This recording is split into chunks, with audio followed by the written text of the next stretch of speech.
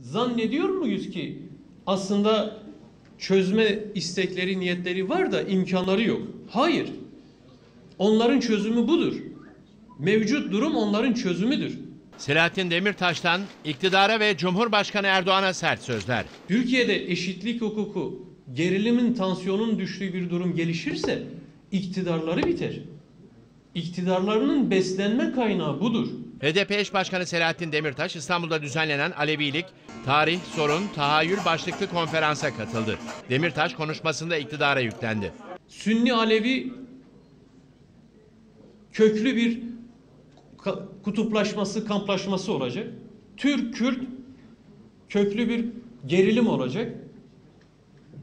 Bütün bu gerilim sahalarından kendileri %40, %50 sürekli oy devşirecek ve bunu iktidarlarını devleti ele geçirme aracı olarak kullanmanın vesilesi yapacaklar. Bu onların çözümüdür.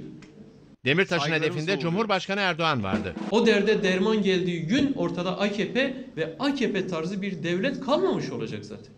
Onu da AKP kendi eliyle yapmayacak.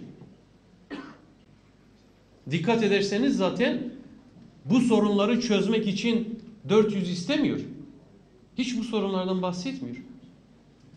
Kendisine çok 100 verdiğimiz için 400 istiyor. Doğru mu?